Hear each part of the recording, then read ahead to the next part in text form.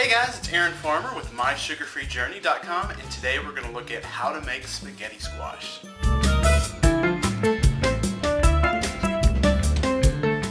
Alright, so spaghetti squash is very simple. You need, first of all, a nice spaghetti squash. Thump it, make sure it's ripe, and all you have to do to prep it is cut it in half lengthwise, just like this. Now this is rolling around, it's very unstable, so be very careful that you're not going to cut your fingers in there. So we're just gonna... Alright, once you get it all cut, this is what you're going to look at on the inside, and you're going to take a spoon and scoop out all the seeds. So we're just going to start up here, and all this, the stringy stuff and the seeds that are there, just scrape till it all comes out in a big lump. There you go. Out on there. Alright, once you're all done, that's what you're dealing with. And you can go, oops, I missed a seed. You can go right into the tomato. What you're going to, right into the oven, sorry. You're going to turn the oven on to 400 degrees.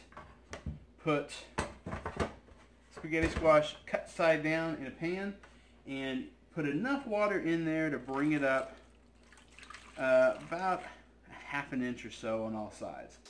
And then throw it in the oven on 400 degrees. You're going to cook it for about 40 minutes, and that's all you have to do to it. It should be ready to go.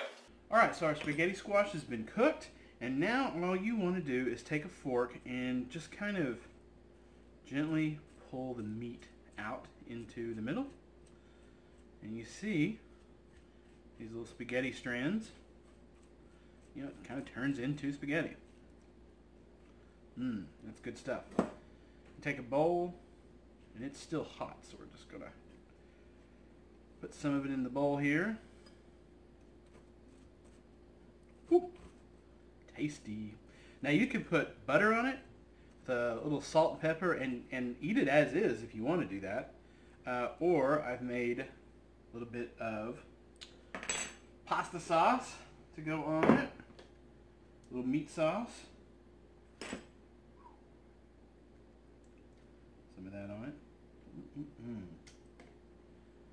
Ooh, that's hot. You see, you can eat it just like a bowl of spaghetti. It tastes great. You put a little mozzarella on that. Put a little Parmesan if you want. Whatever you want, just treat it like you would any other kind of spaghetti, and it tastes wonderful. You're not going to be able to get enough of it. Anyway, this has been Aaron with MySugarFreeJourney.com. Thanks for watching, and we'll talk to you next week. Bye-bye.